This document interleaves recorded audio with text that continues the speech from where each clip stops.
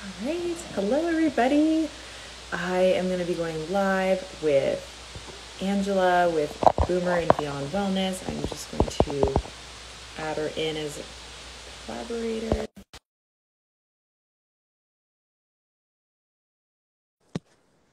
All right. So I see that she joined. Oh, perfect. Oh, you're in. See, that was easy. Oh my God, you have no clue.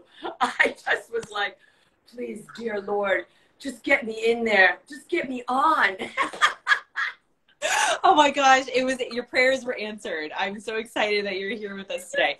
Well, Thank you for having me.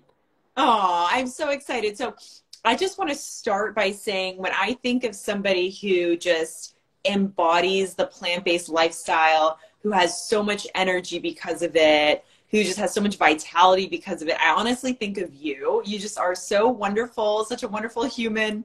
And I know you have so much to offer and to tell us today. So I want to leave the floor to you just to start with telling us a little bit about yourself and kind of what brought you to your journey of really digging deep into the plant-based lifestyle and wanting to share this message with people. Well, first off, thank you so much for that very lovely introduction. I really appreciate it. And I have to say back to you that you know that I'm on a mission with some of you younger gals in the whole food plant exclusive diet and lifestyle community.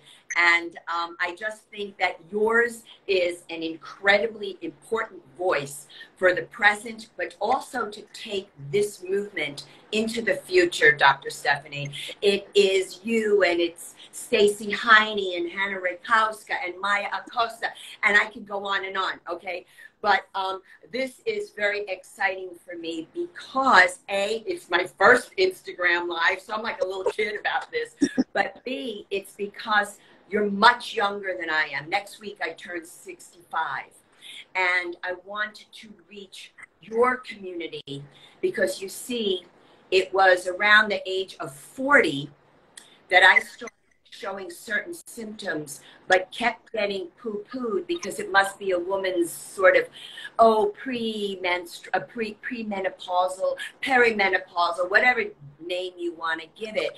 And that's partly why I'm so charged up to be doing this with you today, is to reach the younger women, because you're in for a rough ride if you don't pay attention now. And Definitely. it's just so important to me. So basically, my journey began. You got a little time? No, I'm only I got a long time. The basics is that I was always an animal lover, and I began this journey as an ethical vegan, but not quite yet vegan at the time. Animal lover. But then in, I think it was 86 or 87, that John Robbins wrote Diet for a New America. And I read it, and there was a beautiful cat by the name of Honey Bunny living with me. And I'm really nerdy about my cats' names, okay? So 45 years I've been rescuing cats from the street, feral cats. So Honey Bunny was with me, and a friend of mine gifted me this book, and I wish she would have read it because of her own personal health outcomes. But anyhow, I read it, and what I can recall was that I came out of my room after I read it, and I took one look at Honey Bunny, and I said, oh no, I can't eat meat, flesh any longer. I just can't. So it was immediate. And it was quite a big deal for me being brought up, American Italian and with the food and all that. And so I went first vegetarian. And then around 90 or 91 began my vegan journey. I can't tell you exactly my vegan anniversary. I'm a bad vegan that way. A lot of people know it. I don't know it. And I'm going to tell you, I want to be forthcoming with your audience. One of my chronic issues since I'm 4 years old is indeed insomnia. And because of that, it affected my memory over the years. and medications that I was put on back in 91 affected my memory. So if I have to refer to my cheat sheet, it's there. All right. So anyhow, that was the beginning of it. And I have to say that I was immediately drawn to the raw vegan approach. So for about 5 years, I was 100% raw. The issue for me with raw, 100% raw, was that it was very heavy because it was a lot of it back then was gourmet raw, which means lots of fat, heavy on the nuts and seeds, heavy on the dried fruit. And I later found out for me that that stuff was crack. It's just crack for me, all right? And I wound up with some food addiction issues. I put myself into a rehab back in 92, and that was a Kundalini yoga-based rehab. So the doctors and the nurses were indeed yoga Sikhs, and they kicked our butts 2 to 3 times a day with Kundalini yoga. But I also learned about massage therapy back then, and I learned about yoga therapy, and these influenced my choices later in life. Now, I've later come to understand from Dr. Jen Hawk that we are to expect multiple relapses with recovery. So I'm going to say it happened 3 times over the course of my life. So it was insomnia from childhood. Then we went into definitely food addiction, anorexia, bulimorexia, they called it back then, when you abused exercise, purging, binging. I did it all.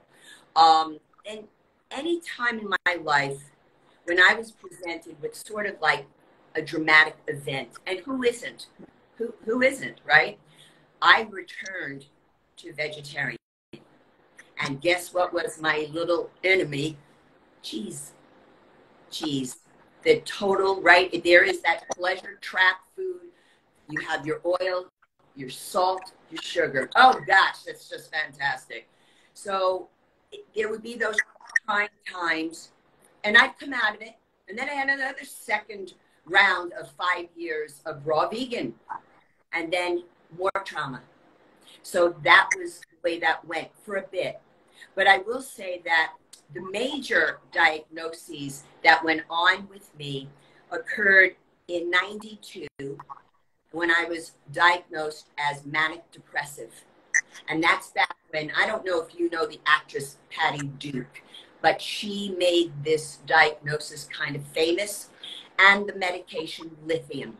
And I was on lithium for 2 years, but that lithium caught up with me 28 years later, and I'll explain in a moment. So I was on psychotropic drugs for the next 25 to 28 years, on every type you could imagine. And I got to the point where back in 2016, I had gone back to school at 57 years old for massage therapy. I went to a phenomenal private massage school, and I started hearing voices. And so a friend of mine in school said, you might want to check out those meds you're on. Looked them up and saw a whole bunch of nasty side effects. I did something I don't tell anybody to do, but I weaned myself off for the next 2.5 years. It was brutal because I was addicted to the stuff, but I did it. And I don't recommend it. I'm telling you folks, it's nasty. Don't just go ahead and wean yourself. So in 2017, I started getting really nasty symptoms and really nasty pain in my lower left quadrant of my abdomen. And I was like, listen, I'm graduating and I'm getting my license. I don't care what I'm doing. And I was dropping to the floor in pain, like in public. I would just be down. I graduated school in 2017. I got the license, massage therapy license in 2017. Finally went to the doctor. And in one fell swoop, I got diagnosed with the osteoporosis of a 90-year-old, subclinical hypothyroid, 7 masses in my body. I had 2 thyroid nodules, 1 really super enlarged lymph gland, And then I also had 2 cysts on my left ovary, the size of a grapefruit, 1 on the right ovary, the size of a small orange, a tumor in my liver. The list goes on, right? I had the worst vegan blood work, low B12, low vitamin D3, low protein, low calcium, but super high homocysteine. And I actually went to a biochemist who created certain blood work that I went to the same biochemist that Chris Wark went to, and he was Dr. Emil Chandel, because my blood work also showed, I want to put it this way, two and a half high cancer markers. They couldn't figure out the third, so I'll call it 2.5. And when I went to Dr. Chandel, we did the blood work, and by then, my diet was getting much more back on track. And he came out with, he did blood and urine analysis of me, and then showed me a chart and said, you're at 90 years old with your bone density. Now, I was a trainer. I've been a personal trainer since I'm 30. But the older one gets, if you resort to vegan or vegetarian junk food, it's going to somehow catch up and play itself out. So as soon as I got all of these diagnoses and he said what he said to me, I said, I know what I have to do. Because at that point, I had gone back to working out. I had gained, I want to say 42 pounds. But by then, when I saw Dr. Chandel, I probably had lost 30. And when he told me about the osteoporosis, I said, I know what I have to do. I need some time. And I knew I had to go back to weightlifting. I was using the rebounder, which we know is good for the bones, but not as great as what NASA thought back in 1980 when they did the original tests. You really also, in conjunction with the rebounding, need to do resistance work. I don't care if it's bands, tubing, weights, the body resistance, whatever it is. And that's what I did. And so what happened was for 3 years, it took 3 years, but I went from the osteoporosis of a 90-year-old to age-appropriate osteopenia. And I say it to you this way because people need to understand, women need to understand, especially in today's day and age, where certain medical practitioners are breathing down our necks because of osteopenia, scaring people. Let's start the medications now. Don't, why wait for it to happen? But osteoporosis is a pathology and osteopenia is not. So what I did was, included with the strength training, I ate and still eat, because I can become osteoporotic again if I'm not careful. So I eat so many greens. I mean, pounds of lettuces and every kind you could imagine. I don't suggest that for people who are on blood thinners, by the way. There's a way that they can negotiate that with their medical practitioner. But that's what I did. I beefed up the weightlifting, and I also did take and still do take supplemental minerals. And we need to understand that osteopenia is the natural byproduct for men and women when we age, because the body naturally decreases estrogen. This is how I see it. And I talked about this one time with Dr. Frank Sabatino, and he said, you might have something to do this. And I said, I think that it's nature's way of protecting us to decrease the estrogen, because it makes later in life cancers less possible. So there's a protective factor. Now, I'm not saying that if you get diagnosed with osteopenia, like a profound case or something, that you should just be cocky about it. No, it's what drives me. It's what drives me to lift weights 5 to 6 times a week, to be on that rebounder 5 to 6 times a week. I rebound, and I, again, not going to suggest it to others until you know your medical situation, especially if you have osteoporosis. But when I rebound, I wear a 2-pound weighted vest.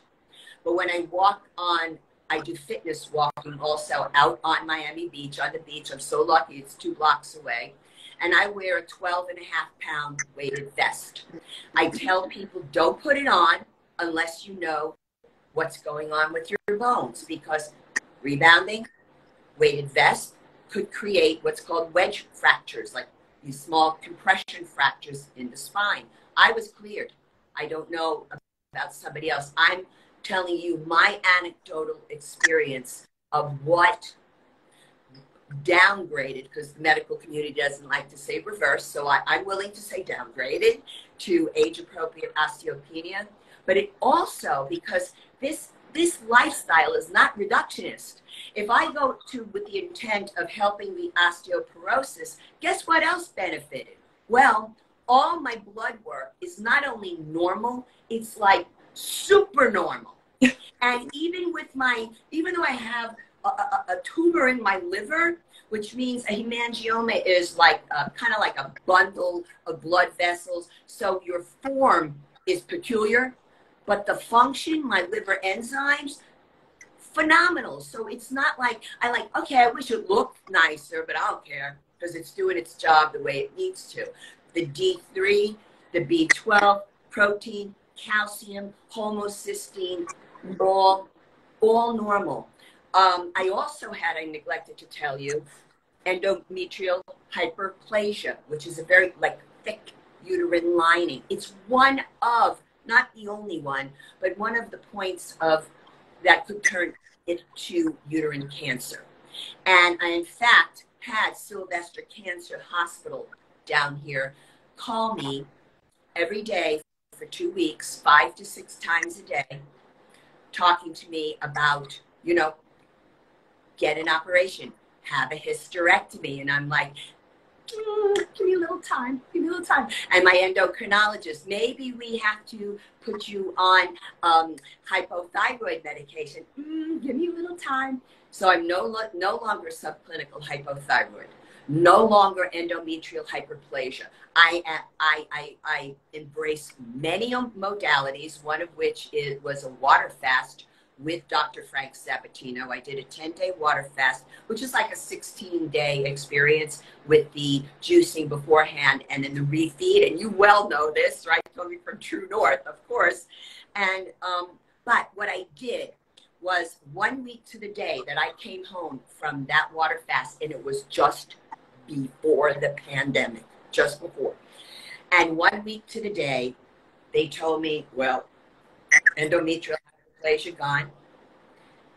The cyst on the right ovary was once told me prior to the water fast that it was gone.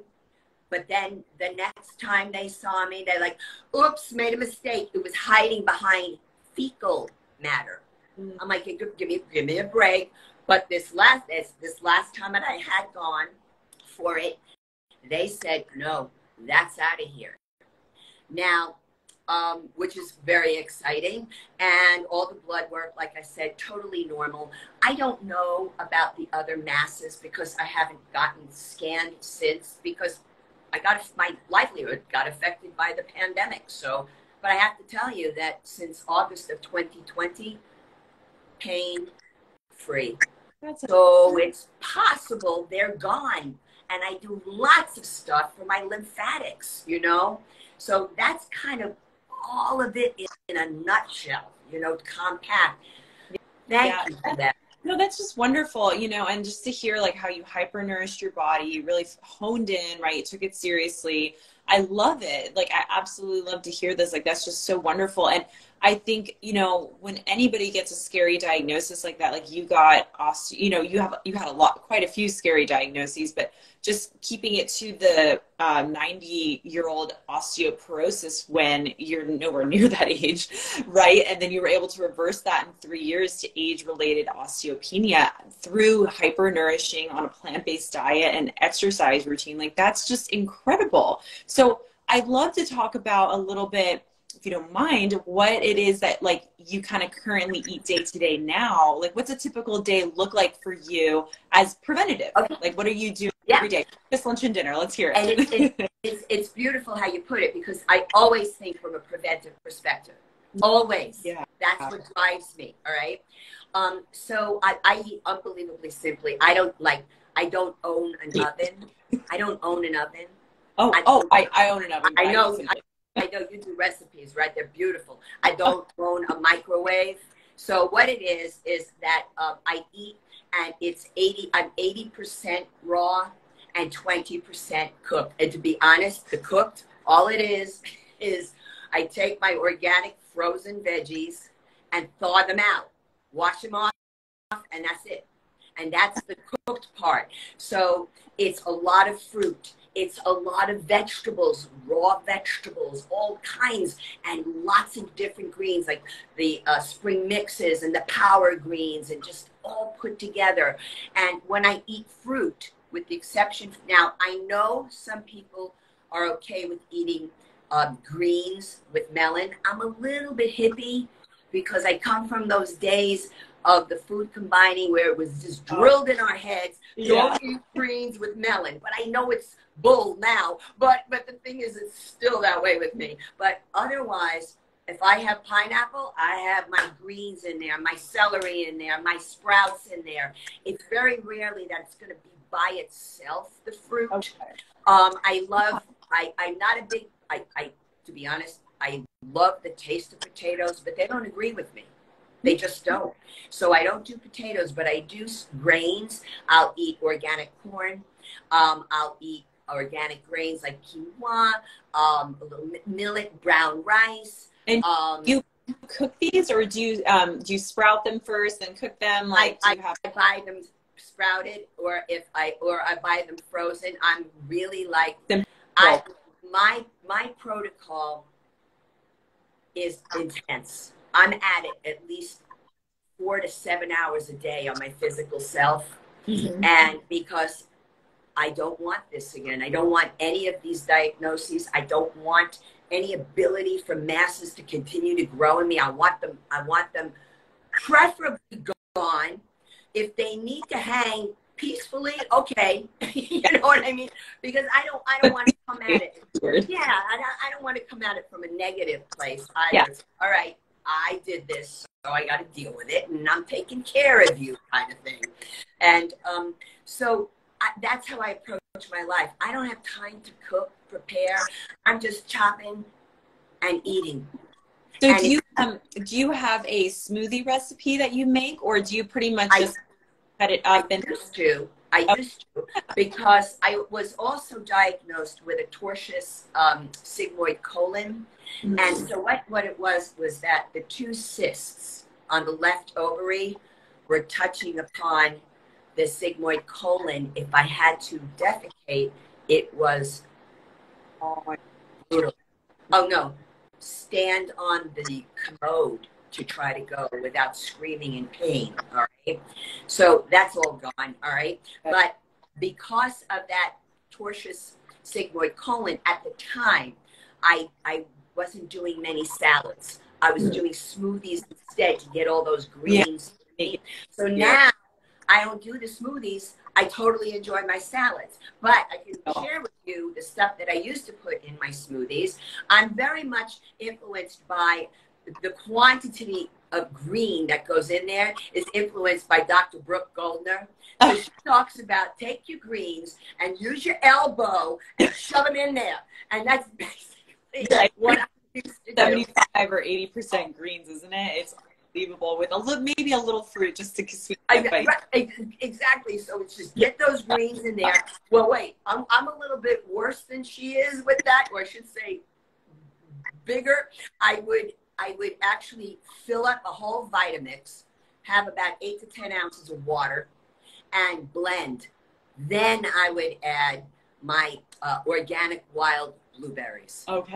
But I also had in there carrot, because I had some eye issues with posterior vitreous detachment. But that is something I also later learned could possibly have been associated with one of the medications I was on. Yeah. So I put carrot, I put celery in there, sprouts that I would buy, lots of different greens. What else? And then I would put flaxseed or another type of seed like hemp seed, whatever. I would throw them in, and I would also do I would put some of the supplements in there for the minerals, but I would also do like amalaki amla. And look at Juan Carlos, thank you. And I would put in amla, I would put in moringa powder. Yeah, so I would also do because I'm really not a fan of eating mushrooms. They just they don't turn me on, but I love what they do. So I would put like a fermented mushroom powder I would put in there, and I would also put a fermented beet powder. All organic, all I sourced, I did my third-party sourcing, all that stuff. Wonderful. Oh, that's a beautiful smoothie. But that's just cool to hear, and I think it's a good message to give across that, it doesn't have to be complicated. It can be super simple to eat this way, to be able to, treat whatever it is you're trying to treat, or to feel as good as you want to feel, right? And I think sometimes the simpler the better, because it takes the, the confusion, or I don't know, maybe the intenseness of trying to create some sort of elaborate meal, right? I'm sorry, it's a little loud out there. But yeah, no, it's just, so that's wonderful to hear. I love the simplicity of it. And whenever I chat about how I eat too, it's the same way. It's as simple as I can make it to get the nutrients that I need, and I feel good and I'm ready to go about my day. So yes. Well, another question is, for weightlifting, what do you recommend for women to, how many days a week do you recommend lifting or doing some sort of, like you said, resistance training, whether it's walking with weighted vests, or it's using bands, or it's using weights, or even just a lot of body weight exercises? So how many days a week would you recommend for somebody? Okay. I know it probably differs as well, but. Say that again? I didn't hear that last one.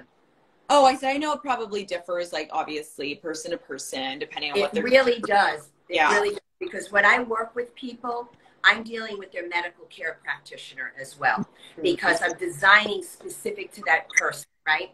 So, but in general, I will tell you what the whole food plant-based medical docs say, all right? And I'm obviously very influenced by Dr. Frank Sabatino.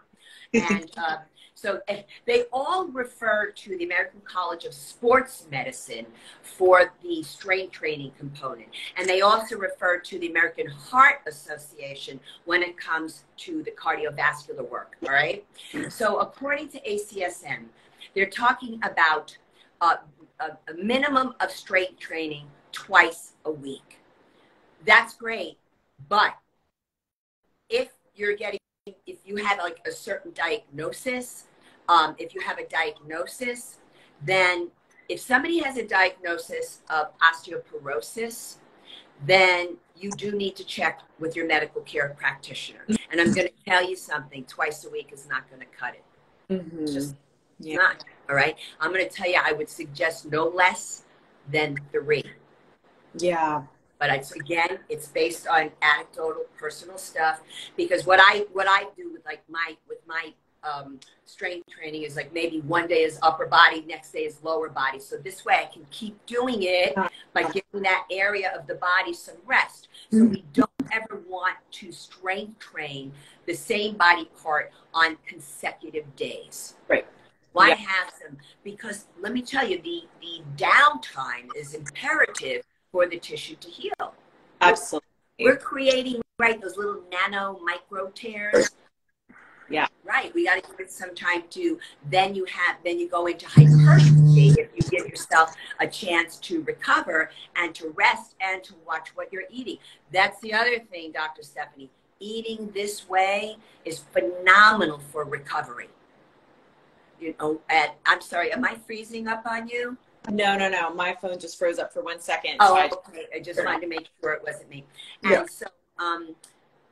So when it comes to the strength training, no less than twice a week. But please, if anybody is suspicious of their bone issues, the first thing you do is you go get a proper diagnosis. And then you're going to be able to be advised on how to go forward. And that's what I do across the board with everybody who's got this. It's like, I can't, there are exercise protocols that exist for osteoporosis, but the thing is I don't want to treat a human being as a demographic. Right. I have to treat you as a human within a demographic. Mm-hmm. And that's what's super important about how you go about training with people. When people go to work with me, they're like, man, you're tough, because it's a process. Yeah. Like the first session, we're sitting there going over the client health history form. I do it all virtually. The next is, based on that session, do I need to have contact with the medical healthcare practitioner who knows your body best? Then I got to send off, and I always send off 3 questions. Any movements contraindicated for your patient I need to be aware of? Any movements you suggest I do with your patient? And are there any movements contraindicated with your patient's medications? You have to have an answer to those questions before you can do anything. For those people out there who are hearing about the weighted vest, please don't put it on without knowing. And when I advise people on wearing a weighted vest to strength train, I will tell you that what you do is you first wear it without anything in it. Because these things are not nice linen and cotton. They're polyester. They're big time hot. So just getting used to the heat. Then if you buy one don't buy a preset weighted vest, because you can't clean it. They get really gross. Mm-hmm. And you don't want to limit yourself. You don't ever want to do more than 10% of your own body weight, which is why mine is at 12 and a half pounds. I'm typically between 118 and 123. That's good enough for me with the 12 and a half pounds. You don't, and that actually was also discussed with me by way of Dr. Lori Marbus. She asked a question for me of Dr. Michael Clapper, because he's big on the weighted vests, and he had said, not more, no more, don't go up to 13. Oh, awesome. I'm glad that you addressed that actually with the weighted vest. Oh, absolutely. There's studies done and published by Harvard Health Publishing, and they did a wonderful article about wearable weights. And they said when it comes to bone, when you want to have an effect on the bone, right? Yeah. Wearing ankle weights and wearing wrist weights to go walking, 0. Nothing. Wearing a weighted vest is what it's about. Wow, that's wonderful to hear and great advice. Thank you for sharing that. You're very welcome. I'm awesome. This is like my passion. I know. I felt too, and that's what's so amazing talking with you about it, because it's just wonderful that you're bringing this kind of information to light for so many people. Yeah, it's wonderful. So, yeah, and I think this is a good segue, because you were talking about the questions that you'll have your clients, doctors answer, and that you do virtual visits. So please tell everyone that's listening right now and that will listen later on, where they can find you. Well, thank you for that. I appreciate it. And any resources you have on your website, or where you're more active on, what social media handles, let everybody know so they can find this information. Well, thank you. First off, I would always advise people to go to my website to get introduced to my services. And if you're interested, then from there, you can write me by way of the contact form on the website. The website is boomerandbeyondwellness.com. I'll repeat it. It's boomerandbeyondwellness.com. And basically, that's my social media handle. So I'm mostly for social media on Facebook. I'm starting to get a wee bit more comfortable with Instagram. because you do, and I thank you so much. This is great. And it's all Boomer and Beyond Wellness, but I'm very excited because only recently we published my new YouTube channel. And yeah, I'm really, really thrilled. And on the channel is, I tend to do, like, I really enjoy the podcast interviews. And most of the interviews, I'm presenting my work. So on these interviews, you'll be able to scroll to a total workout. So maybe it's upper body, lower body, total body. I'm weightlifting. I'm using bands and tubing.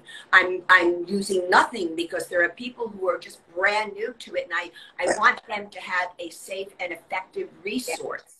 Yeah. You know, exactly. And also I'm very much, I take into great consideration people who are wheelchair bound, people who are bedridden. So you're going to see on there chair yoga, chair exercise. It's important. And it doesn't mean because there are limitations that you, well, I can't do anything. No, no, no. I tell people, you watch my videos first, preview first. Just see, but look for what you can do. We're really good about knowing what we can't do when we have issues. But look for what you can do. And little by little, you can actually create your own exercise protocol. So all of these videos are on the platform there because I want people to have free content. It's no joke out there trying to exercise with a trainer and all that, but there is material there. And one of the things you'll see that I do a lot, Dr. Stephanie, is if I'm teaching something and I'll say, now, those of you with back spine issues, or those of you with hypertension, vertigo, GERD, don't drop your head back. Don't drop your head all the way down. Here's your position for the exercise. So I show these different modifications because I want people to do the work. I don't want them walking away going, well, they don't consider me. Exactly. And my profession is really great about kicking my age group and older to the curb. Well, I'm here to tell you, I'm here to rectify that. That is my mission. We can all do this. Do you know what it's like for me? I'm going to share this with you. I'm a video provider of strength training and yoga for a group called the Feel Fabulous Over 40. And it's helping people transition from the SAD to the whole food plant-based diet. But these people have a lot of medical issues, and many are my age and older. Do you know what it's like to watch them lift weights with me once a month on Zoom? And I'm looking at people who are lying down on their backs on their bed, lifting weights, people sitting in a wheelchair, people who had a stroke and could only work unilaterally.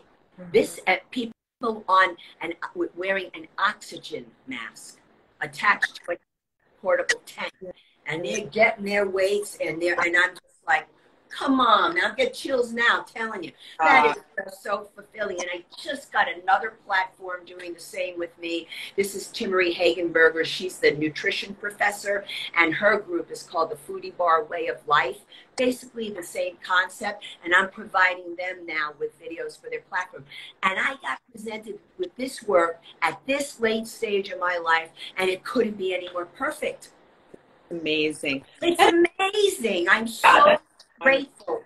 That's so wonderful to hear. So with your YouTube channel, you're uploading those videos. You'll be uploading videos that are kind of for anybody at any stage of like the process of trying to incorporate some sort of workout routine. That's right.